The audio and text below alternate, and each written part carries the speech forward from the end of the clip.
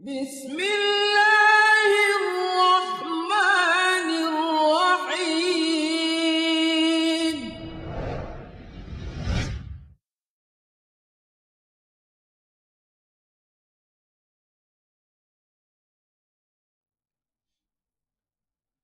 بسم الله الرحمن الرحيم.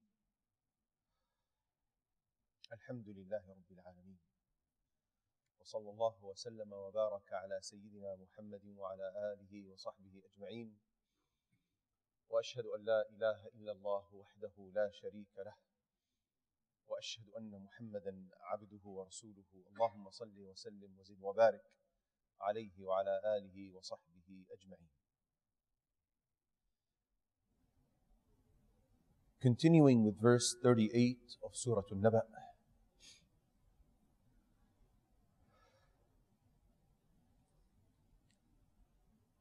Sheikh Sa'di rahmatullahi alayhi commented saying, on that day the angels would descend and surround all the creations of Allah Azza wa Jal,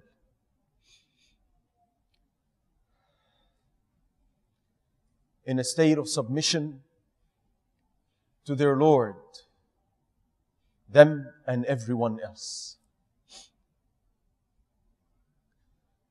Then he quoted the saying of Allah Azza wa Jal of Surah Hud, verse 105.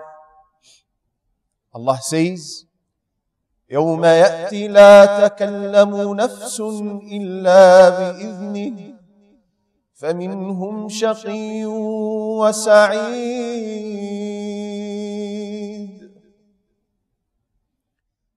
The day it comes, no soul will speak except by His permission, and among them will be the wretched and the prosperous. As the verse states, this one and verse 38 of Surah An-Naba,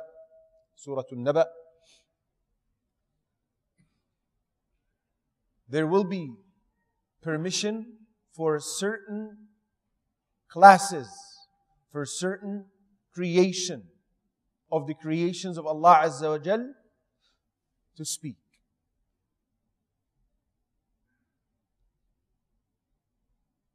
There are different narrations we mentioned throughout the different sessions that prove that intercession is something that will take place on the Day of Judgment. Messengers and prophets will intercede. Angels will intercede. The believers will intercede. But again, no intercession will happen unless and until Allah the Almighty gives permission. Allah says in Surah Al-Baqarah, verse Al-Kursi, verse 255, مَنْ ذَا الَّذِي يَشْفَعُ عِنْدَهُ إِلَّا بِإِذْنِهِ. Who is it that can intercede with Him except by His permission? Allah says in chapter Taha, verse 109, يَوْمَئِذٍ لَا تَنْفَعُ الشَّفَاعَةُ إِلَّا مَنْ أَذِنَ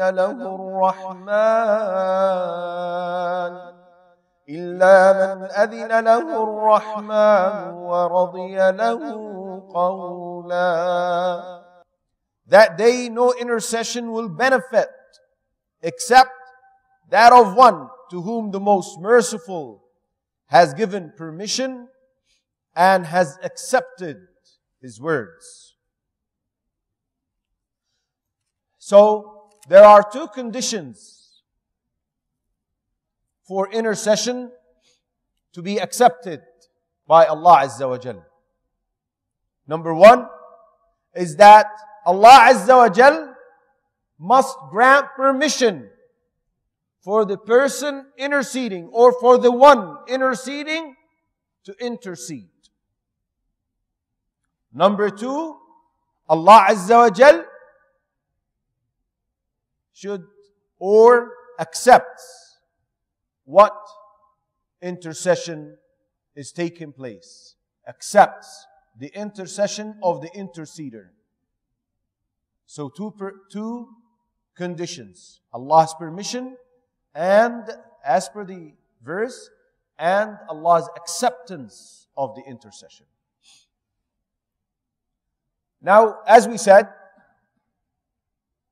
different creations intercede with the will and permission of Allah Azza wa Jalla. But the one who has the greatest intercession and the different types of intercessions is Muhammad sallallahu alayhi wa sallam. Sheikh Ibn Baz rahmatullah alayhi enumerated 7 types of intercessions Muhammad sallallahu alayhi wa sallam will be permitted on the day of judgment to do or make.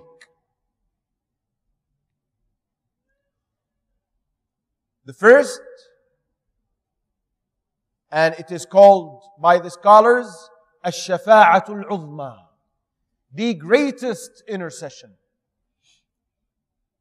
It has a narration that is reported in the book of Imam Muslim, but it is very long. It will probably take us 3 sessions to recite it and then comment slightly about it or on it. So I will summarize it and take the portion that we want. That narration describes the situation of people on the day of resurrection after they have been resurrected and gathered. And they stay on a day as long as 50,000 years. Only waiting for accountability to start. And people will go through a lot of suffering. One of which is that Allah Azza wa Jal commands the sun to draw near to people. It will be as close as a mile. The narrator of the narration said, I am not sure if this refers to the distance mile or the mile which is the stick that is used in the mascara. They call it also mil in Arabic. But at the longest of the 2 distances, a mile distance, that is very close. And the narrator said, people will start sweating and will start drowning in their sweat, each in accordance to his sins and disobedience. Some will have their sweat go up to their heels, some up to their knees, some up to their waists, and some will drown in their sweat.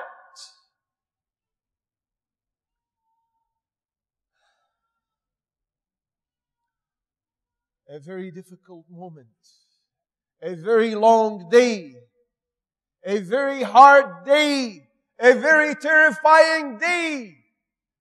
On that day, people would start talking to one another saying, let us find someone to intercede. And they will go address the prophets and messengers one after another, starting from Adam to Ibrahim to Musa to Nuh to Musa to Isa, and each one of them would reply, my rescue, myself, myself. Go seek it from someone else. These are prophets and messengers until they reach Muhammad sallallahu alayhi wasallam, and he will say, I am for it, I will do it. And then he will go and intercede for accountability to start. Only for accountability to start, not for anything else. That is the first type of intercession. The second type, Sheikh Ibn Baz rahmatullahi alayhi mentioned, is an intercession the Prophet sallallahu alaihi wasallam will make for those whose good deeds and bad deeds were equal. Those who came with good deeds equal to their bad deeds, the Prophet ﷺ will intercede with Allah Azza wa Jal to admit these believers into Jannah. The third type is the intercession he will make sallallahu alayhi wasallam for those who were supposed to be thrown in hell, not to be thrown in hell. The fourth type is an intercession he will make sallallahu alayhi wasallam for those who were admitted into paradise. Allah Azza wa Jal admitted them into Jannah. He will intercede sallallahu alayhi wasallam to elevate their ranks in Jannah. Allahu Akbar. The fifth type, Sheikh Ibn Baz rahmatullah alayhi mentioned, is a special intercession for those who've committed major grave sins to be pardoned.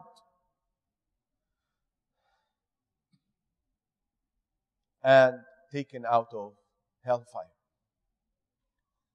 The sixth type of intercession is a general intercession for all those who testify to the oneness of Allah Azza wa Jal who were thrown into hell, to be taken out of hellfire and admitted into Jannah.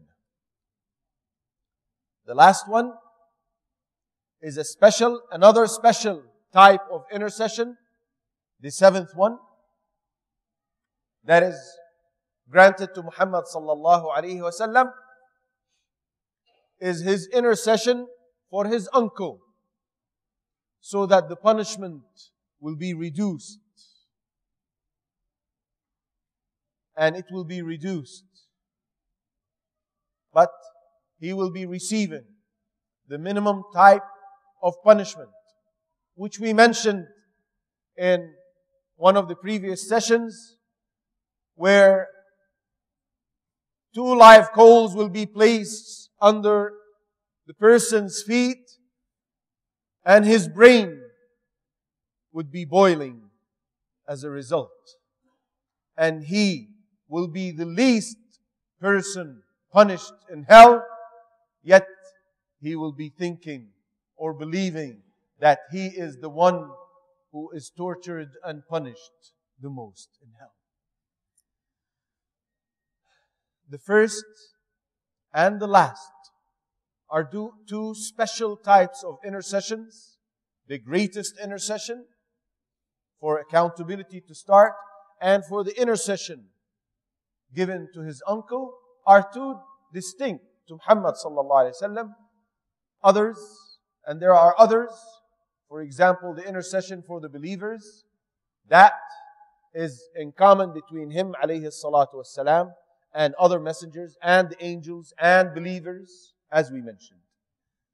With this, we will conclude this session, and we will resume next time, inshaAllah, with verse number 39 of Surah An-Naba. أقول قولي هذا وأستغفر الله لي ولكم وآخر دعوانا أن الحمد لله رب العالمين.